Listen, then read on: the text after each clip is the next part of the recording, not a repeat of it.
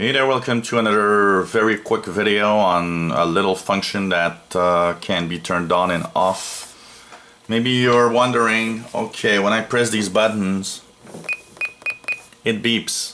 I don't want beeps. Actually, the first thing I need to tell you about beeps is that I think they are useful and it's nice to keep them on because they do tend to give you an idea of when you activated a function or not. But there is one time that you don't want these beeps because they are really annoying, and that I've experienced. If you use an earphone to listen to your radio, you will get really annoyed at the very loud beeps that it does when you are pressing the keys, and that is probably the reason why you want to sometimes turn off the key beeps and sometimes you want to put them back on. So it's nice to know where to do that, because yes, you can do that.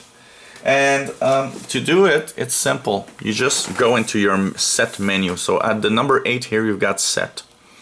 You press and hold,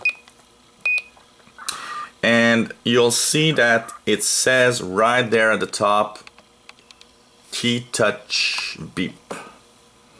So all you need to do is, you see there's a little arrow, and this right dial button here changes that arrow from up to down.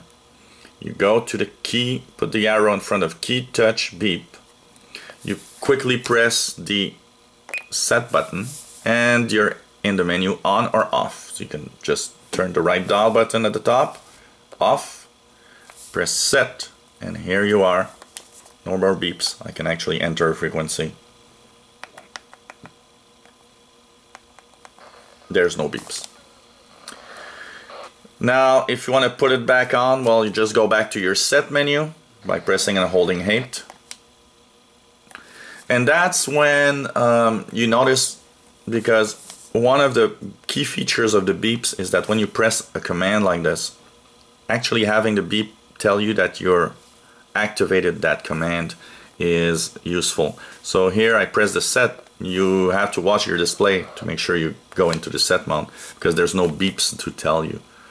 And so you simply once again go on the key touch, put the little arrow on the key touch beep, press and quickly press set, put it back on, press set, and here the beeps are back on.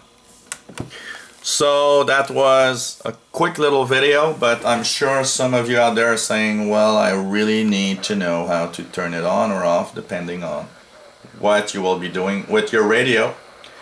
So this was a quick video on how to turn on and off the beeps on the key press of your Icom R20 communications receiver.